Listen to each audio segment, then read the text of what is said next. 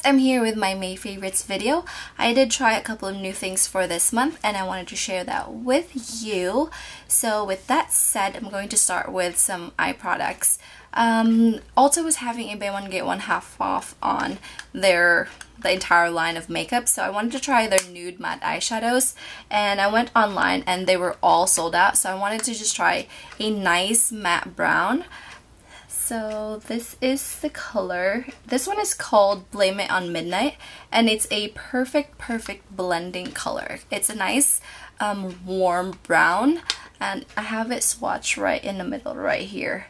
And I find that this is just so flattering, and it's not overpowering as a blending color, and it just provides a really nice transition. I believe especially if you are darker, I think this one is a really pretty blending color. The next eyeshadow I've been loving is also from NYX. Actually, all the eyeshadows that are my favorites this month is from NYX. And this one is called Hawaiian Coffee. And this color looks like this, and here's the swatch of that. And it's a very pretty plummy dark brown with like red undertones, and I find that this is such a flattering outer V. It's just really nice and natural looking without being too overpowering as a black to like darken the outer V area of your eyes. So this has been my go-to outer V product. And then the last one is the eyeshadow called Silk.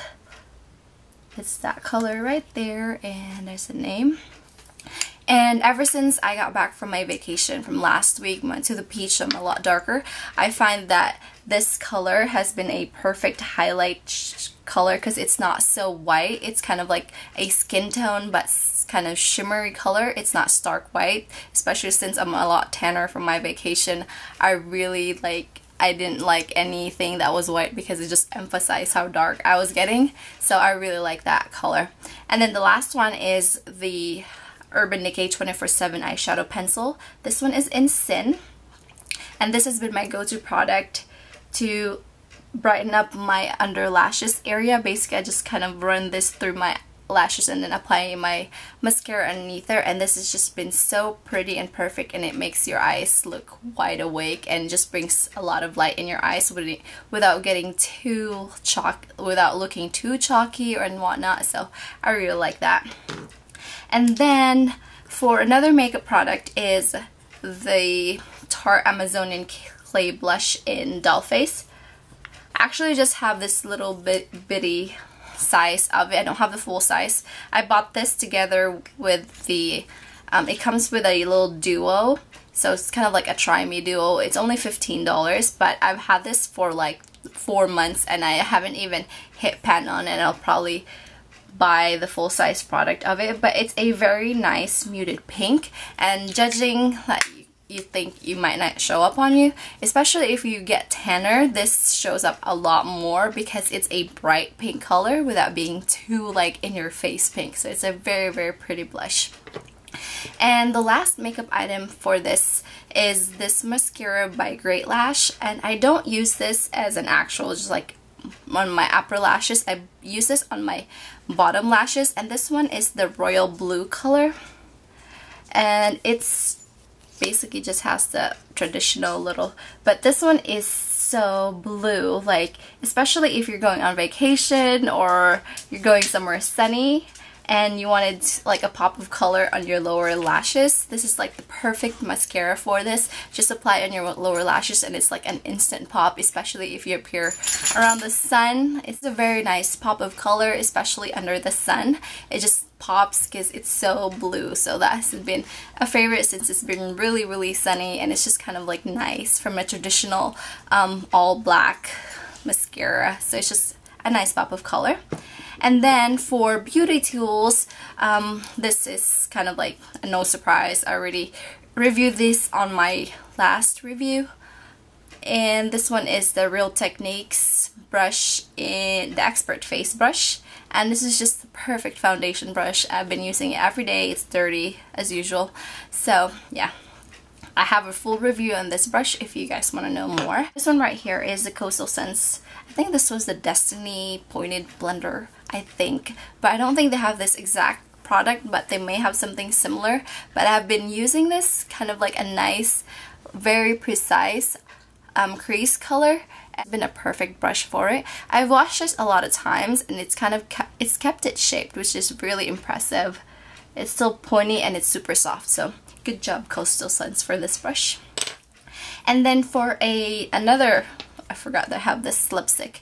This one is by e.l.f. and this one's only $1. I use this on my $20 tag and it's called Seductive. And this one is such a pretty natural color, and if you do use this as a blush, it gives such a nice flush, you know, if you're like, you know, pinched on time, you don't have any time to do your makeup, you just put that on your face and you're good to go. And then for a nail polish, I've been loving this Nicole by OPI, and this is one of the Kardashian colors, and this one is called Up and Coming Pink.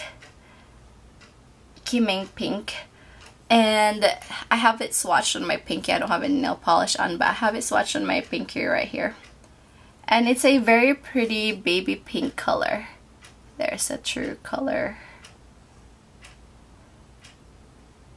So there's that, and it's just really nice, especially on the toes. It makes your toes super tan looking. So that's pretty much it for the makeup products. And moving on to something not so makeup-y, but I tried a new shampoo this month, and it's called the Clear Scalp and Hair Therapy, and I have this strong length one. I've always been using the Head and Shoulders shampoo because I do have really thick hair, and when I do want to clean my hair, I want it to be super clean. And Head and Shoulders, like I kind of grew up on that shampoo, so I've never really strayed from it. So I love that shampoo, so I wanted to try something different. I wanted to try something new. It's kind of like the same area as Head and Shoulders, so I wanted to try this. And the main thing I really love about this shampoo is the scent. It smells amazing. Head and Shoulders shampoo have like the same kind of manly-ish scent to them, but this one smells so good. I know it reminds me of something from like when I was little, like this fragrance, but I just don't know what it is. But it's a really good smelling shampoo, and so far so good. I haven't had any issues with it, and it kind of cleans the same as the Head and Shoulders, so I really like it. And as far as a kind of B-lister product, I kind of tried two things that I wasn't really sure if I like them as much. This one, I have the color tattoo in bold gold.